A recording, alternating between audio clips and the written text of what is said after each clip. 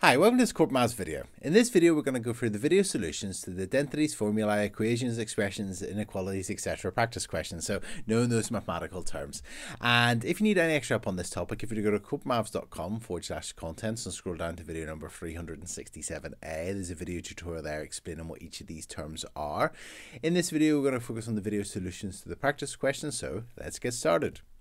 So question number one. Question number one says match each of the following to the right description. So we've got 8g plus 3h, we've got j plus j is equivalent to 2j, 5k plus 1 is equal to 36, and 2m is less than 9. And we've got these four choices: identity, expression, inequality, and equation.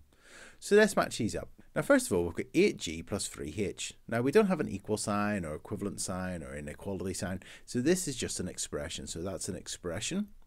Next, we've got j plus j is equivalent to 2j. Well, j plus j is always equal to 2j, so that's an identity. So that's always equal to it. Next, we've got 5k plus 1 is equal to 36. Well, that's an equation. From solving equations, you'd recognize that you could solve this and take 1 away from both sides and get 5k is equal to 35, divide by 5 and divide by 5 and get k is equal to 7. So there's a particular value for k there, which we can find. So that's an equation, something we can solve. And finally, we've got this inequality. We've got 2m is less than 9. So that's an inequality because we've got this less than sign, this inequality sign in there. So we've got 2m is less than 9. So that's an inequality. And that's it. So we've matched each of the following to the right description. Okay, let's have a look at question number 2. So question number 2, we've got four mathematical words: expression, identity, inequality, and equation.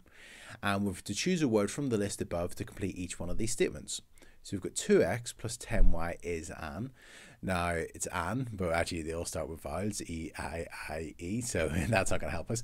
So we've got 2x plus 10y. Now, it doesn't have an equal sign or an inequality sign or equivalent sign or so on. So that's an expression. So that is an expression. Next, we've got 9 plus x is less than 12. We've got this inequality sign. We've got the less than symbol, so that's an inequality. So that's inequality. And that's it. Okay, let's have a look at our next question, question number 3. We've been asked to write down examples of an expression. Well, I'm going to write down 11a plus 4b. That's an expression. It doesn't have an equal sign or an inequality sign or equivalent symbol or so on. And it's 11 lots of a plus 4 lots of b. Okay, part B says write down an equation, so perhaps something we need to solve. So x plus 99 is equal to 125. We could solve this by taking away 99 from both sides of the equation and get that x is equal to 26. So that's an equation. It's something we can solve. So that's our equation. Next, we've been asked to write down an inequality. So that's something perhaps with a less than symbol or less than or equal to or greater than symbol or greater than or equal to symbol. So I'm going to write down 10x plus 8 is bigger than or equal to 20 because we've got this bigger than or equal to symbol in there. That's an inequality. Okay, part D. Part D says a formula. So we could write down a formula connecting some variables, perhaps ones that we know. Perhaps the area of a circle is pi r squared, or the circumference of a circle is pi times diameter, or 2 pi r. I'm going to write down the formula for the perimeter of a rectangle. So the perimeter is equal to 2 times the length plus 2 times the width. So the perimeter of a rectangle is equal to 2 times the length plus 2 times the width. And that's a formula. It links those variables, the length and the width and the perimeter. And then E, we've been asked to write down an identity. Well, that's something that's always equal to something. So I'm going to write 4x plus x is equivalent to 5x. 4x plus x is always equal to 5x. Okay, let's have a look at our next question, question number 4. So question number 4, we've been asked to match each of the following to the right description. And we've got 2y plus 1 is equal to 7, and that's an equation. We've got the area is equal to pi r squared, but we talked about that in the last question. That's a formula. It's linking the radius of a circle to the area of the circle, so that is a formula. Then we've got x is bigger than or equal to 1. That's an inequality because look at that inequality symbol here. And then finally, we've got x plus x is equivalent to 2x. Well, x plus x is always equal to 2x, so that's going to be an identity. And that's it. Okay, let's have a look at our next question, question number 5. So question number 5 says, here are 6 mathematical words. So we've got coefficient, expression, identity, term, inequality, and equation. And we've been asked to choose the words from the list above to complete this statement. 4c is the last something of the something 2a plus 5b plus 4c. I'm actually going to start with this one here because it says off the something this. So let's see what this is. 2a plus 5b plus 4c. Well, it's not a coefficient. A coefficient is a number in front of a variable. So here the 4 in front of the c would be the coefficient of the c, would be 4. An expression, well, this is an expression. So that is an expression because it's a collection of terms which doesn't have an equal sign or an equality symbol or an equivalent sign or so on. It's not an identity, it's not a term, it's not an inequality, and it's not an equation. So it's an expression. So 4c is the last something of the expression 2a plus 5b plus 4c. Now what is this 4c? So this 4c, well, it's one of the terms. 4c is the last term of this expression. We've got the first term, which is 2a, the middle term, which is 5b, and the last term, which is 4c. So 4c is the last term of the expression 2a plus 5b plus 4c. And that's it. Okay, let's have a look at our next question, question number 6. So question number 6 says, tick the box that is next to the inequality. So the inequality, we're looking for our inequality symbols at the greater than or less than or greater than or equal to or less than or equal to symbols. They will be in our inequality. So we've got volume is equal to length times width times height. That's a formula. We've got 3x plus 2y. Well, that's an expression. We've got 9x subtract 10 is equal to 17. That's an equation. We've got 6a plus 2a is always equal to 8a. That's an identity.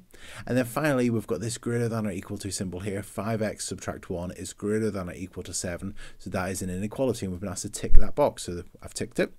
Okay, next, part B. Part B says tick the box that is next to the formula. So let's have a look and see what we've got. We've got 10y take away y. Well, 10y take away y is always equal to 9y. That's an identity. We've got 9x take away 2y. That's an expression. We've got 10x plus 2 is greater than or equal to 21. That's an inequality. Now we're looking for a formula. We've got the area. A is equal to half the base times the height. That's the area of a triangle. That's the formula for the area of the triangle. It's linking the variables, the base, the height, and the area. So that is our formula. So let's tick that. And finally, we've got an equation that we would solve here. Now we were asked to tick the formula, so the box next to the formula. So we've done that. Okay, let's have a look at our next question, question number 7. So Tekla writes down the expression 5x plus 8y subtract 4z. And we've been asked to write down the first term of the expression. So here's our expression, and the first term would be 5x. So 5x is the first term of that expression. The middle term would be 8y, and the last term of the expression would be minus 4z. But we were asked to write down the first term, so it's going to be 5x. Okay, let's have a look at our next question, question number 8. So question number 8, we've been asked to circle the identity. So the identity is something that's always equal to something else. So let's have a look at these. Well, first of all, this is an inequality because it's got that less than symbol. So that's not an identity. And this one's just an expression. We've got x plus 1 cubed. We could multiply out that bracket and we would just get something cubed plus something squared plus something, so many x's plus a number perhaps. And so that's just an expression. So that's not an identity. So let's have a look at these two here. This one's got an equal sign and this one's got an equivalent sign. So this one's going to be the identity because we're told that it's always equal to it. Let's just actually expand our brackets and check it. If we had x plus 2 close bracket squared, if we expanded our brackets, that would mean that we'd write the bracket by itself. So x plus 2 bracket x plus 2. So that means we've got x plus 2 lots of x plus 2. So let's do x lots of x plus 2. So that's x times x, which is x squared, and x times 2, which is plus 2x. So we've done x lots of x plus 2. Now we need to do 2 lots of x plus 2. So we've done x times x and x times 2. Now we're going to do 2 lots of it. So 2 times x, which would be plus 2x, and 2 times 2 is equal to 4. And if we simplify this, we get x squared, and 2x plus 2x is plus 4x, and then we've got plus 4. And if you expand this bracket, you will always get that's equal to x squared plus 4x plus 4. And that's what's written down, that this bracket, x plus 2 squared, is always equal to x squared plus 4x plus 4. And that's right. So that is our identity. It's always equal to it. And this one's going to be an equation. Now let's just check it. If we multiply both sides of this equation by 9, on the left-hand side, we multiply by 9 and multiply by 9. On the left-hand side, we would just be left with 7 minus x. And on the right-hand side, we get that's equal to 9x plus 9, multiplying both of these by 9. And then we could just solve this by adding x to both sides, taking away from 9 from both sides, and so on. And then you can get a value for x, and that's an equation that you're solving. Now we were asked to find the identity and circle it. So this is the identity, and let's circle it. So that's the identity. Okay, let's have a look at question number 9. Okay, so question number 9 says, indeed he was asked to write down an identity. So an identity, that's something that's always equal to something else. And so it's written down 10x is equivalent to 4x plus 12. Now 10x isn't always equal to 4x plus 12. So for instance, if x was equal to 20, you'd have 10 times x, which is 200. And then on this side, you'd have 4 times x, and 4 times 20 is 80, plus 12 is equal to 92. So they're not always equal to each other. There's values for x which they're not equal to. And actually, if you actually wrote down 10x equals 4x plus 12, you can actually solve that as an equation. So she's actually written down an equation, something that can be solved where there's one solution. She used the equivalent symbol, but if she put an equal sign in there, it's actually an equation, not an identity. It's not always equal to it. She should have written down something that's always equal to something else. So let's write that down. And that's it. So I've just written down, indeed, has written down an equation, not an identity. 10x equals 4x plus 12 is not satisfied by every value of x. There's values for x, like we've seen 20, where it's not equal to it. So she should have written down something such as x plus x is equivalent to 2x, something like that. That's an identity. It's always equal to it. And that's it. So these have been the video solutions to the identities, formulae, equations, expressions, inequalities, terms, coefficients, and so on, practice questions. I really hope you found this video useful. If you have found it useful, please like it and subscribe to the YouTube channel. Thank you. Cheers. Bye.